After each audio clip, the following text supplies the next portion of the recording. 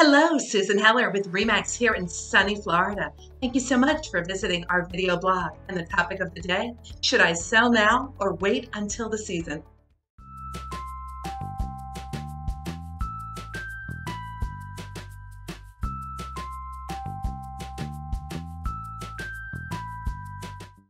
So buyers are asking, should I buy now? And just that fact alone means it's a great time to sell. Many buyers are here in town, they're lingering, they're waiting for the right property to come on the market. They want to make sure they have a home to return to in the fall or this season. And with low inventory, the properties that are remaining on the market or coming on the market are really standing out. They are getting multiple offers and they're selling at astronomical prices, the highest pricing we've seen in 16 years. So if you are even thinking about selling, if you're not in love with your home, it could be the best opportunity we see. While the demand is high, inventory is low, and the interest rates are low, it's kind of a perfect storm. Pun intended.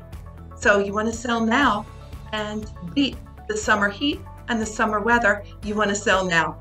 We anticipate we're going to be busy through July into August. So if you're even thinking of selling, always call Susan. I'm happy to update a market evaluation and see what's the best price you could achieve in today's market. Why wait? It only costs you more to carry it. If you could stop paying all the fees, taxes, insurance, utility bills, and any potential assessments and sell now at what just might be the highest price we see, why wait?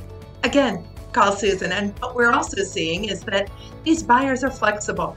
They don't need to come back until the season, so they can give you a delayed closing. We're seeing a lot of folks able to remain in the home or do a lease back, and they can stay until October, November, December, even January. So right now, prices are high and the terms are flexible. It's a perfect time to be a seller.